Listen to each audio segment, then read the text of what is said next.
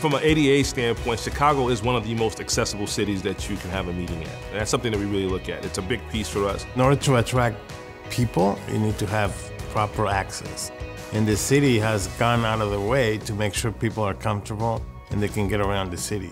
Accessibility within the city is top-notch. Even at McCormick Place, they have scoot-arounds for those who can't get around a facility that large. When McCormick Place was built, it was very well thought out, and we never have any issues with people with special needs coming to McCormick Place. Our meeting is interesting in terms of our need for accommodations. Epilepsy patients can have a range of different requirements and needs, and the fact that Chicago is easy for them, it's accessible.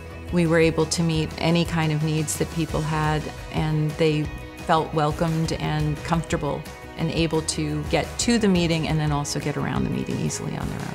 The Choose Chicago team, their expertise and the depth of their background in this, they've got right team members in right places helping you to avoid wrong problems. They're there to help you.